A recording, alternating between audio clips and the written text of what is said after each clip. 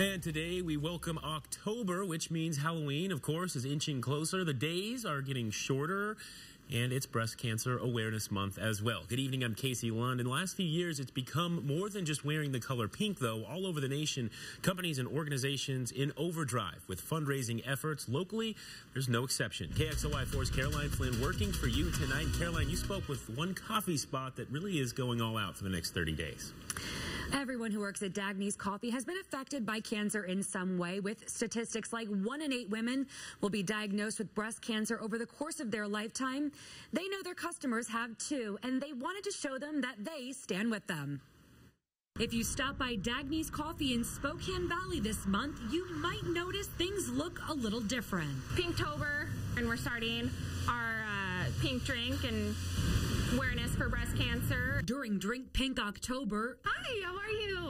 I want your Pink Lady Red Bulls. 3 special items have been added to the menu. We are making, it is called a Pink Lady Red Bull, and it's strawberry and watermelon. The Pink Fighter Zip Fizz has a grapefruit taste, and the Pink Ribbon Mocha is coffee like you've never seen it before. And we're going to add our 2 count of raspberry, and it will actually come out to be the color of pink. Pink coffee. A little thunk.